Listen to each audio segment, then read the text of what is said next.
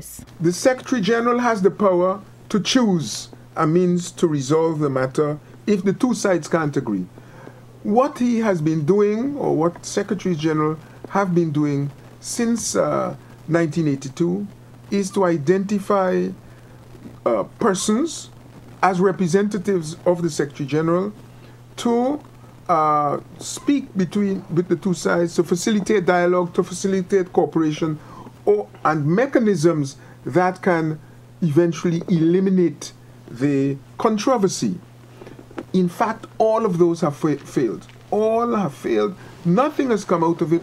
As a matter of fact, at the end of that process, we have a situation in which Venezuela is occupying parts of Guyana, in which Venezuelan troops have crossed the borders, Venezuelan politicians have crossed the borders, Venezuela's aircraft have overflown Guyana.